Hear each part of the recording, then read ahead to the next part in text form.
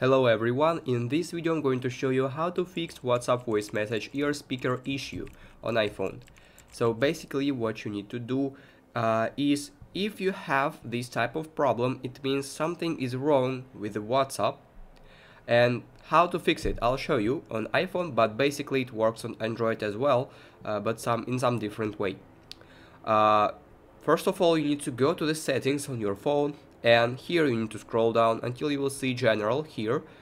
Just simply click on it, and then you need to find iPhone storage, and just scroll down a little bit and you will see iPhone storage right there. Simply click on it and there is everything that is stored on your iPhone. Here we need to find WhatsApp by scrolling down here, but I don't want to find it this way. I want to simply search for it right there. Just simply type WhatsApp, here it is. And then we need to offload the app, because doing this action we will delete all the cache this app is using, because cache may cause some problems, and it may cause some problems with voice message ear speaker too. So basically click on offload app and then confirm the action, and then you need to reinstall this app from this interface as well. You will have a reinstall option.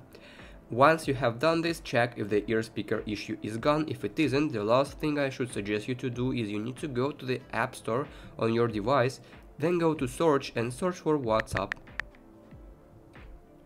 Here you need to click on WhatsApp Messenger, and you need to make sure that your WhatsApp Messenger is up to date, because if it isn't, you need to update it, because using an outdated version of WhatsApp may cause some problems, bugs, whatever. It may cause problems with ear speaker too. So basically this is the two main ways how you can resolve your voice message ear speaker issue on WhatsApp. If you found this video useful, leave a like and subscribe to the channel. Thank you.